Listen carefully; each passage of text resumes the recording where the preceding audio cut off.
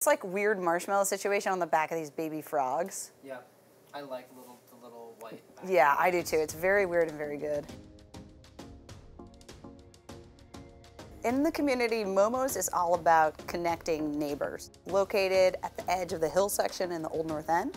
We connect people, and then we also happen to sell lots of things. So if you need an in-between grocery shop, this is the place. If you need some snacks like chips, Haribo, beer, wine, soda, prepared food, like we've got you covered.